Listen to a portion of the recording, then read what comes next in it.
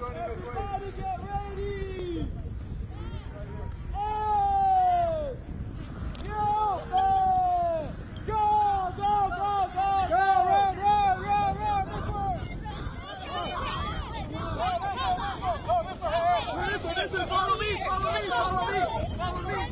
From where I'm from, we have stuff that belong in that place that we don't have in that area. Macaw feathers, different types of things that our people had to travel very far to get to.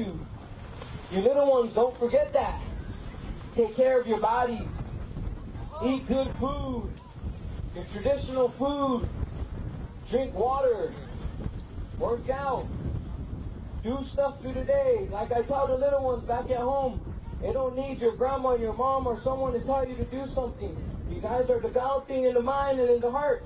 You guys see something, do it. You don't always need someone to tell you to. You guys are young, little adults growing up. You're our future leaders. The way we raise you right now is the way you're going to take care of us. So for right now, you boys and girls, really take care of your bodies, because that's the next challenge. We got our land, but now we got to take care of our land, our body.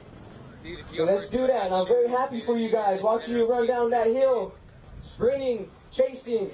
That's life. You get challenges, you get obstacles, you get tired, you get stressed. There's things that help you. Running's a medicine.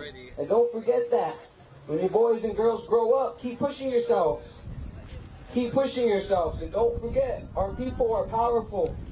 The things that we've done in the past, that goes straight for you little ones. It's in your blood. You won't forget it. You know, thank you everybody here, the parents, for helping me out with the kids coming down. You know, this is a big thing that we do back at home. We get those young ones racing, we get them moving.